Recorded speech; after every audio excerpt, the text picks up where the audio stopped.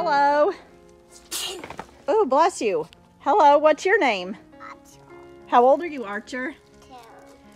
Archer and I are going to attempt to color this old Springbok mount and make a mythical type of creature out of it. As you can see, it's worn out in a lot of places. The ears are worn. So Archer and I And are Mr. going, Kitty. and Mr. Kitty are going to use Clairol Natural Instincts in black and see what we can make. Yes. Stay tuned. Okay, so the first thing we did was we cleaned the mount well. We vacuumed it. Bless you.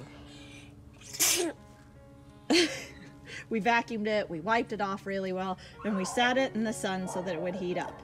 Archer, show me your dye. Show it to me. All right, so now we're going to put this on. Okay.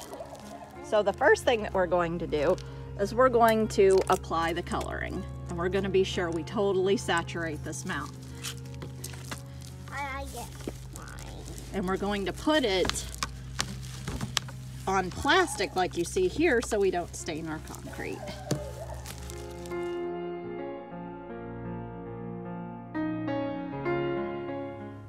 Okay, it has now been 20 minutes, which is what this allows for. It sat in the sun most of the time. So now what we're going to do is we're going to rinse it.